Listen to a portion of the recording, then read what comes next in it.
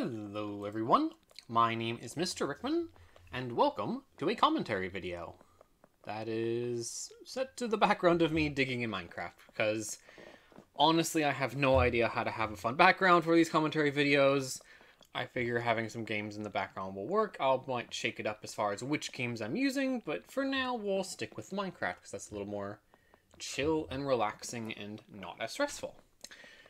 Anyways, today I wanted to talk about the old work-life balance, right? Now, some of you watching this might be too young to have a job yet, but even if you're just in school, you probably still know what I'm talking about. Work-life balance is just how you split up your time between your career, right? If you're a student, like your school, your education, and your free time. Right, so how you kind of balance the two. Now, most of my analogies and references will be from the perspective of a teacher, since that's what I am and know and how I relate to the world, right? That said, I will try to generalize it, and hopefully it can be relatable in other fields and whatnot. So the reason that I am bringing this topic up is because, well, it's always been an issue in education and other careers, right? But especially last year, it really reared its ugly head. Teachers have sort of always had this expectation that the classroom isn't the only place where they should devote their time, right? Where you're almost sort of told that in order to be good at your job, you must be putting in extra hours after the school day is up. And a lot of jobs have those sorts of expectations, you know? At least the non-hourly ones, right? The salaried jobs are kind of what I'm talking about. They expect you to be exceptional, and so in order to be exceptional, you have to devote yourself to the career. You can't think of anything else but only your job, right? And in teaching, this permeates, well, everything. I know I've talked about before how teachers aren't really supposed to take days off. It's a systemic idea that admin and parents have, sort of a mindset that admin and parents now have, that teachers should always be in the classroom and should just never leave. If you take a sick day, you're shamed for it. Or, oh goodness, if you decide you want to take a personal day for something fun or not emergency related, like, good lord, you get shamed so hard. And even if you happen to be lucky and your campus is nice and doesn't try to make you feel bad for taking time off, the system is just so convoluted as far as trying to acquire a substitute and requiring you to make sub-plans and just preparing for all of that, that sometimes it's just easier to show up sick than to actually take time off. And so that just creates a really unhealthy work-life balance because you just can't take the time off, you know? Like, I know I've done that where I've just shown up sick rather than actually do that. And that's not healthy. But this also comes up in other ways too, especially when you're first starting out or when you're training to be a teacher. You're sort of just told that you should expect to take extra time outside of the usual school day for school-related things. You know, teachers are expected to take on different duties, things like cafeteria duty, hall duty, maybe you have a car line you're supposed to watch, those sorts of things. You're supposed to host office hours or tutorials pretty much constantly. You're expected to assist or run different clubs or activities, and then also to attend school events like pep rallies, sporting events, school dances, those sorts of things. And it is really hard to not think of that as the norm, especially when you're first starting out and you don't necessarily know the ropes of everything. It's hard not to be in that mindset. You know, like when I first started, my first 3 years of teaching, I bought into that. I was coming up to campus on the weekends to print copies and grade and create lesson plans. I was showing up hours early and staying for, you know, several hours past the end of the school day. Like, I pretty much had zero social life at the time. I mean, I still have no social life, but, you know, at least now it's more intentional and self-inflicted, you know? Like, I'm married, I'm good, I don't need a social life.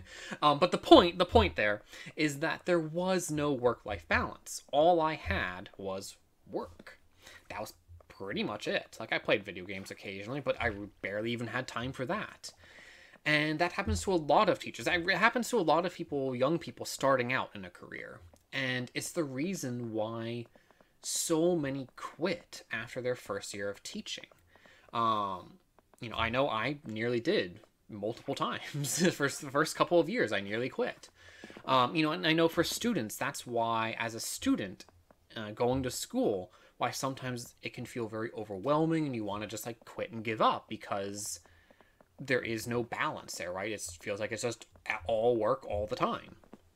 Now, luckily, for myself, after a few years, I actually ended up leaving that first campus and ended up at a new campus and new department head. And my new department head, she gave me a simple but amazing piece of advice. She said, when you go home, don't do work. Like, don't even think about it. Only do the work when you're actually there at your job, when it's like the 9 to 5, the time you are supposed to be there doing your job. And, surprise, surprise, that actually has helped a lot. Granted, I don't always follow that, but now my work-life balance is a lot better. I'm a lot happier overall. And so that's just the kind of solution I'm trying to offer here. Don't get me wrong. I'm not saying that you should just ignore your job and neglect the important things. Don't even care, right? I'm not saying that. And like, especially depending on your situation, you might simply not be able to just turn off from work entirely, right? There might be someone listening to this who isn't in the place financially where you're able to do that. And even though I'm saying this and suggesting it, I know that sometimes when I come home, my mind still wanders and thinks about the next day, how things went that day, and it doesn't completely turn off of work, right? And it's really important, though, that when you leave, you need to be able to relax and find something to do that makes you happy. Like, for example, for me, coming home, playing video games or baking cookies, playing board games with my wife, or just, playing with our cats, right? That helps me to relax after a stressful day. Maybe you like to craft, or maybe you just like watching like old noir movies or something like that. I don't know. The point is, right, you want to just make sure that you find something positive to do when you are away from your career. And that applies to students too. Like, you guys are really young. Don't focus on school 100% of the time, right? Like, you're still so young. Figure out something that makes you happy, whatever that happens to be, as long as it's, positive. And in all honesty, when you do find something that makes you happy, that will actually make you better at your job too. I know that I come into my classroom differently if I've had a really nice and relaxing time the night before. Like if I was just playing some video games, or if I was just getting to watch a TV show or something, right? Versus if I was spending that whole last night stressed out about work, right? I come into my room differently. Taking that time for yourself can actually make you more effective, which in turn tends to also have its own positive effect, right? Like, especially if you care about the job and you notice that you're doing a better job of it, you'll tend to be happier. It's sort of like a cycle, right? You do better, you make yourself happy, and that kind of continues to fuel into things. Like, overall, you're just going to be happier, probably. But if all you focus on is work, then ultimately you're probably going to be miserable and hate every bit of it. So what I would suggest, like if you are financially able or in a situation that allows you to, is don't do work when you're at home or when the clock says you no longer need to be working, right? Like this last year, a lot of us were working from home, right? Or we were, if you're a student, you were learning from home. And that just about killed work-life balance, because it's always easier to separate things when your work and home are two very different physical locations. But when both are the same place, I mean, it gets hard, almost impossible. It was really hard. It's really hard this last year, trying to separate those things when you're having to work and play, so to speak, in the same location. So what I would really strongly urge you to do is to try and separate them. If you're still in a situation where you're having to be remote like that, try to separate them. Even if it's just like, okay, it's 5 o'clock now. time to watch some TV, right? Even if you just kind of have to tell yourself, okay, I don't have to be doing things.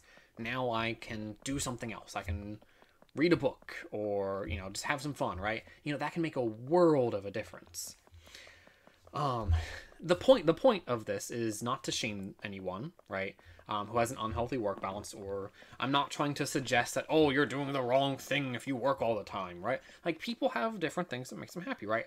I'm just trying to, I guess, start a conversation and hopefully provide some advice that can help someone. Like, hopefully someone listening to this has gotten something out of this. I don't know. If you have a differing opinion or any sort of question, like, feel free to leave a comment, right? In the little comment section down below, right there, right? I would love to hear what you think.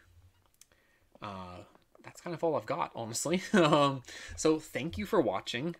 If you like the video, please feel free to leave a like, subscribe if you want. I promise there will be more content kind of like this in the future, more commentaries. So yeah, go ahead and subscribe if you want to listen to me talk and potentially have fun or maybe engaging backgrounds. We'll see how that all goes. But in any case, have a wonderful day, stay safe out there, and as always, don't get arrested.